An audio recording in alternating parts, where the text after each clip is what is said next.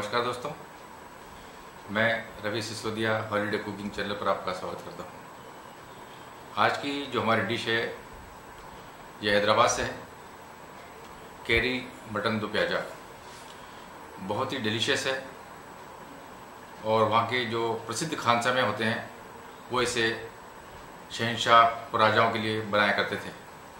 आइए देखते हैं इसके लिए जो इंग्रेडिएंट्स हैं वो क्या हैं।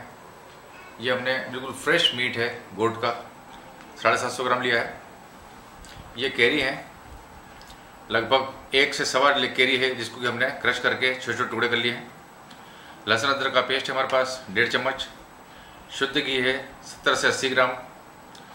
4 प्याज हैं जिन्हें हमने इस प्रकार से काट लिया है, बड़े प्याज है ये।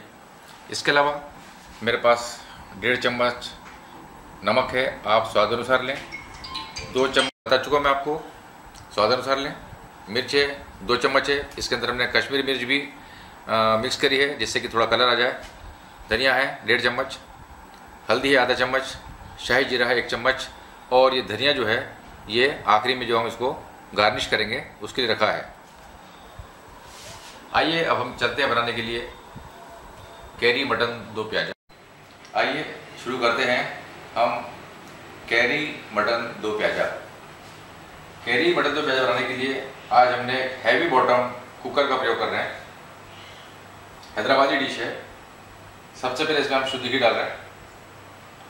लोग तेल का प्रयोग भी कर सकते हैं, इसमें ऐसा कोई जरूर नहीं कि आप घी का ही प्रयोग करें। घी डालने के पश्चात इसके अंदर भी शाही जीरा जो है, शाही जीरा डाल रहे हैं।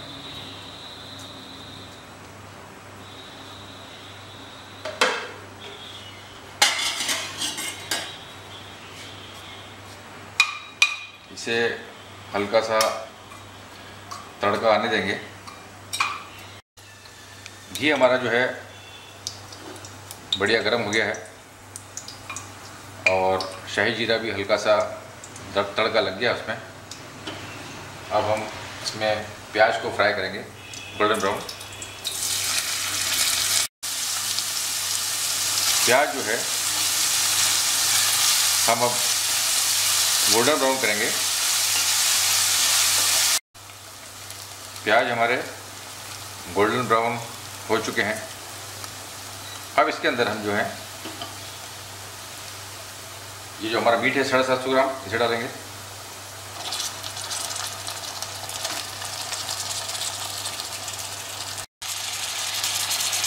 साथ ही हम इसमें जो हमारे मसाले हैं ये सारे मसाले डाल देंगे।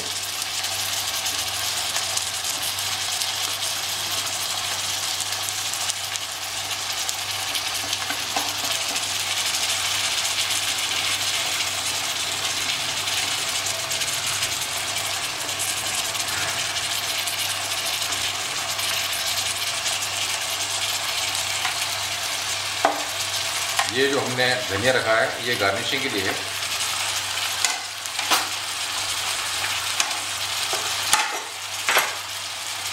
अब इन्हें अच्छा बढ़िया मिक्स कर लेंगे। अब इसमें हम ये लहसुन अदरक का पेस्ट है इसे भी मिला देते हैं।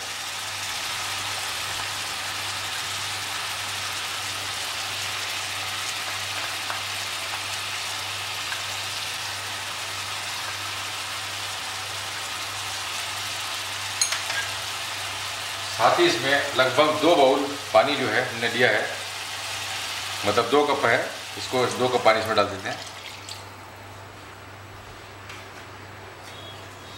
अच्छा इसको हम मिक्स कर लेंगे। ये हमने सारे मसाले और मीट डाल दिया है इसमें।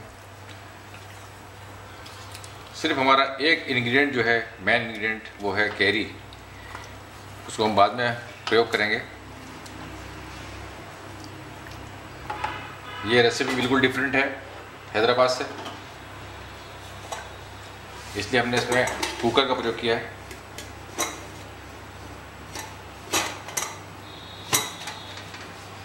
इसे बंद कर देंगे और लगभग 2 से 3 सीटी बजा लेंगे इसकी हम।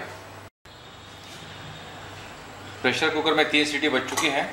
अब इसे हम खोल लेते हैं। अब जो हमारा आखिरी इंग्रेडिएंट है इसे भी हम डाल देते हैं। ये है कैरी।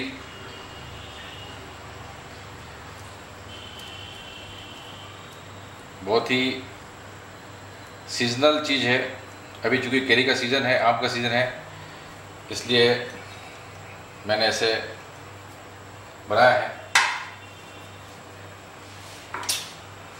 गैस को हम फिर से चालू कर देते हैं एक बार।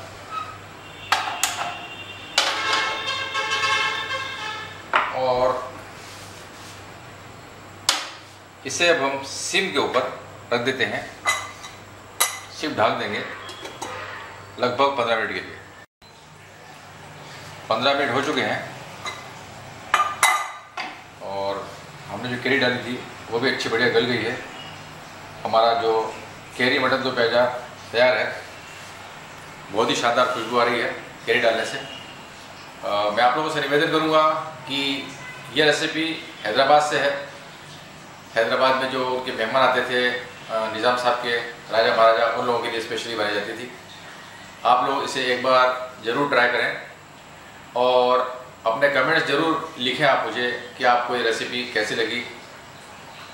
और अगर आपको पसंद आए तो प्लीज़ लाइक करें, शेयर करें और सब्सक्राइब करें। Thank you.